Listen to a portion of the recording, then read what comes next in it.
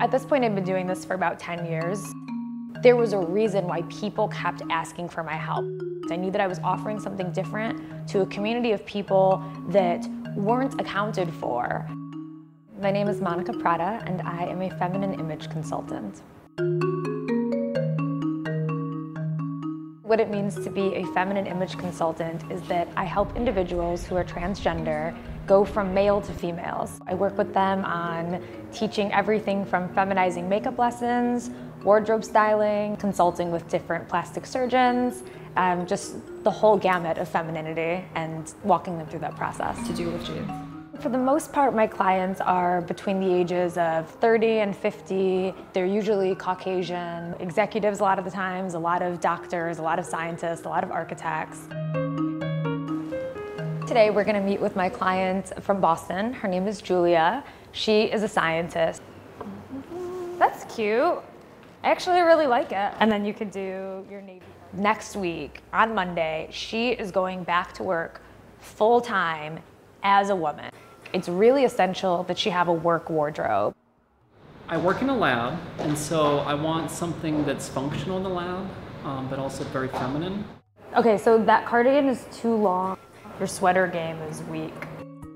Typically, when I have my clients staying at the same workplace, I advise them to try to stay within the kind of palette that they were in when they were still a man. Okay. The butt looks really good in these though. So if they wore a lot of greens and a lot of blues and a lot of grays, stick with that. But we can do the feminine version. That's a lot cuter. It's very casual looking. And then now throw on the black cardigan and let me see if it looks any different.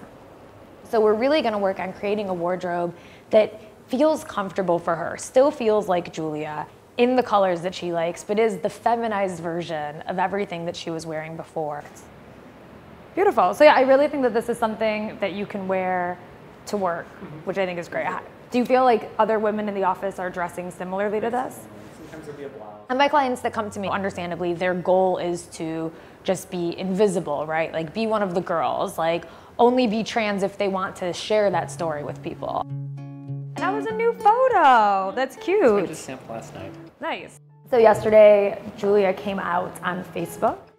I just kind of wrote a personal note saying, you know, I've got a significant event in my life that I would like to update everyone on. And then just launched into saying that I'm transgender, I'm transitioning. Really awesome. Use my preferred name and female pronouns. That's about it. So short and kind of sweet, but the response was wonderful. So much love. I love everybody is like, I love the curls. I know. My work in the transgender community really began with makeup. I started when I was 18 as a makeup artist at MAC Cosmetics. I kept meeting individuals who were presenting either fully like transgender women or people that were coming in still as men and asking to have help. And I would have this experience where other makeup artists, they were a little bit uncomfortable with that idea. So they had to go on break, they had to answer calls, like they had to do something else. For somebody to come and say what they want and express themselves and to kind of be ignored or disregarded, like their desire isn't as great as the desire of the woman that that same makeup artist was just talking to, is really an uncomfortable and disappointing thing to watch. And so after seeing that a handful of times, I really decided to dedicate myself to learning how to feminize faces. You know, if you're watching these contour videos, it'll show you to contour underneath, but that's not the truth. If you want to feminize your face, you really want to go on the jaw itself. Our idea is better to look more natural and show some of the natural imperfections, even if that means like a little bit of tiny beard shadow right now, like that's okay.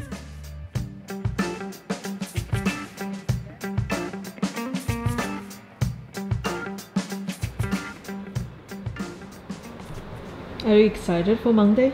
I am. I said it's exciting and it's also really scary too. Because you're even like going out every time I step out of the apartment or the hotel, it's like my heart beats a little bit because it's like I'm out in the world. I'm doing this.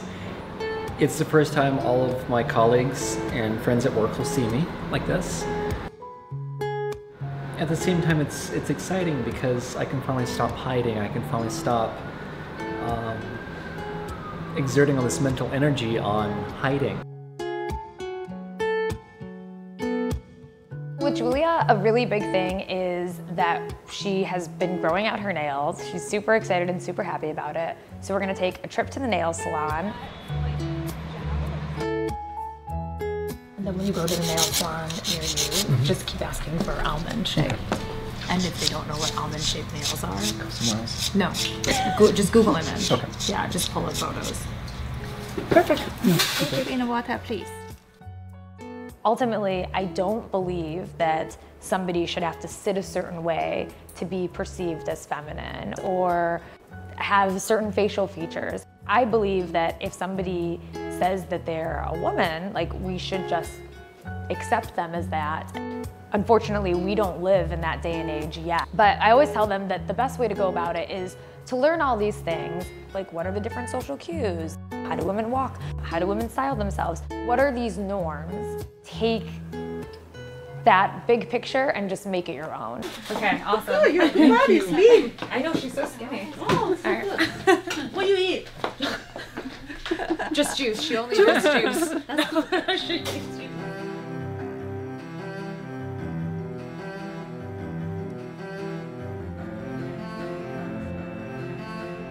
The last time I saw Monica, it was a very emotional time because it was like I was so close, but at the end I still had to go put my old clothes on.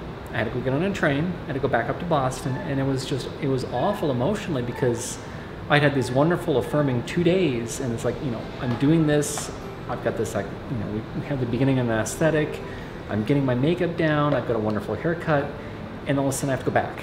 And it's awful. Now it's like, I don't have to go back. It's amazing.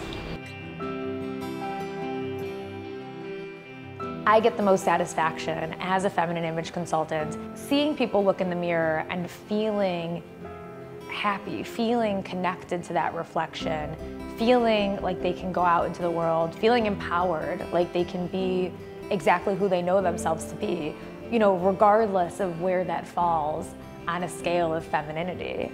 I get to give people something that they already had inside of them, and it's really cool to kind of help them find that gift and go out and share it with the world.